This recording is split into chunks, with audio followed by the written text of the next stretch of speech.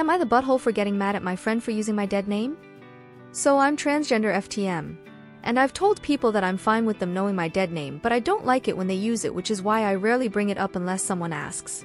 So me and my friend were texting and I called her a nickname she didn't like. She had told me before, but I forgot that she said she was uncomfortable with it because I have terrible memory. I said I was sorry and it was meant to be a joke, and I forgot that she wasn't comfortable with being called that, and she replied, "Okay, dead name," and I kinda just got really mad and started telling her that just BC she was mad at me, that doesn't mean she can use my dead name just because she's mad.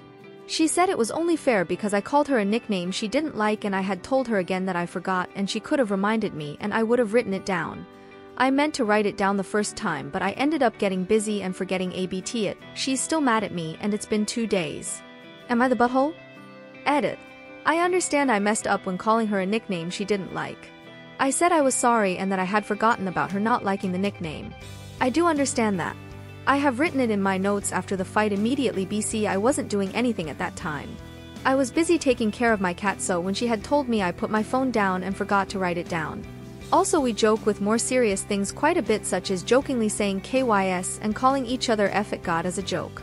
I called her a shorter version of her name, not something offensive.